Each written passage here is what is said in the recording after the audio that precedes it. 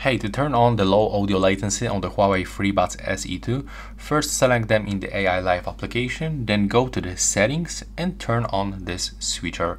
And here we've got the option of the low audio latency, so you know it's useful when you are watching something and you see like there's latency between what you see and what you hear. So thanks to this mode, it will be almost going in the same speed. There's always some low latency when you are using the wireless earbuds or speakers, but it will definitely reduce this effect. So that's all. Bye!